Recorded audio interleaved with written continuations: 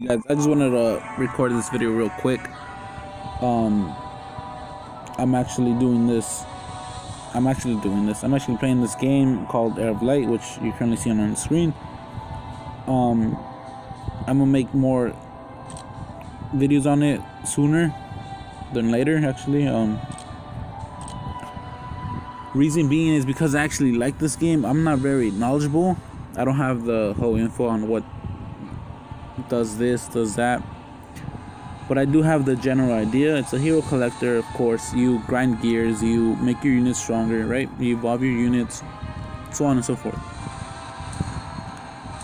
I don't think I've ever heard of this game until about 2 months ago when I've downloaded it. But recently I found out that this game is about a year and a half old. I didn't know that.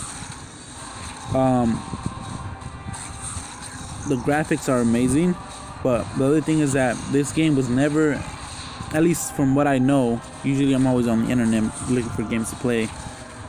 I never heard, I never saw any advertisement on this game. So maybe the developers eventually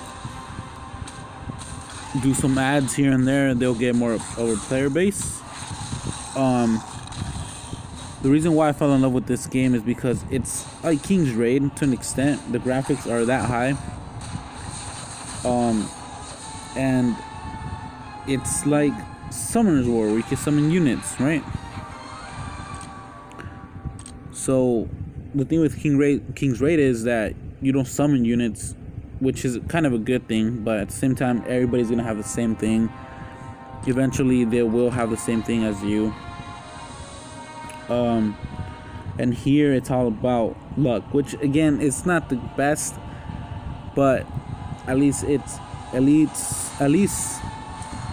you have more of a different core team from other people, because maybe they don't get as lucky as you, or you don't get as lucky as them and pull a nat 5 that everybody wants.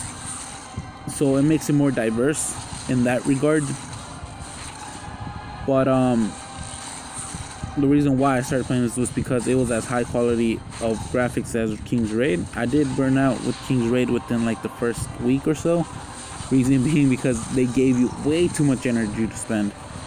There was way too many things to do, and it started feeling like a chore. Like I felt like it was a job at that point, right? I didn't feel any fun or anything. Now this game has a lot of benefits that help the player relieve that stress. So that's another reason why I love this game, and I'll actually talk about those features in a video sooner or later. But holy snap, I died already.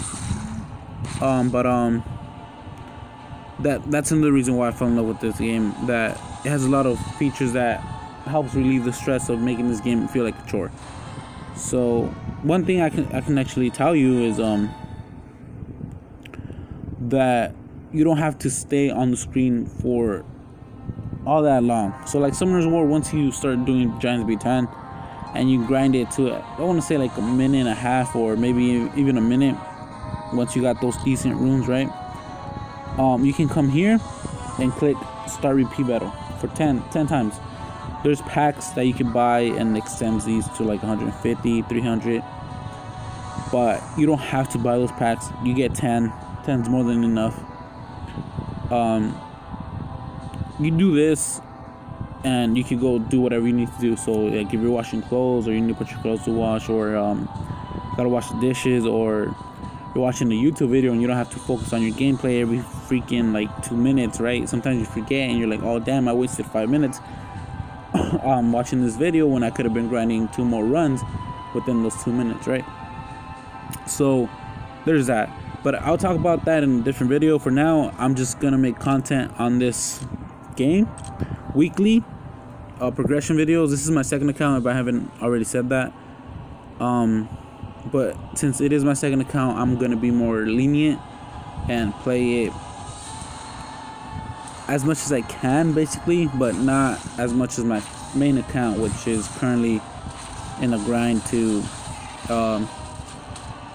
get awakened materials to make my units stronger. Currently, right now on this account, obviously I need to make a core team, so it's just grinding and all that, which is easy. But of course, I'm not going to be spending more time on my second account than my main account, which I spent about 16 bucks on.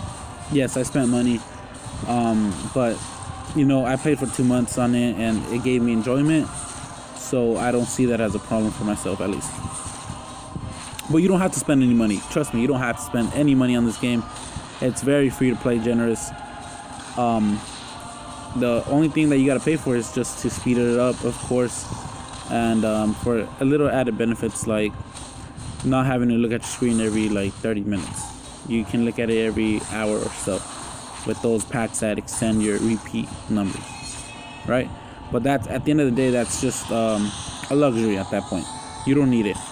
But anyways, yeah, thanks for watching. Hopefully you guys learned something. I don't know a lot about this game, but hopefully holy snap, I lost again. Hopefully throughout the progression videos or weekly videos or whatever you're gonna call them, you learn something. All right, anyways, thanks for watching, and see you guys on the next one.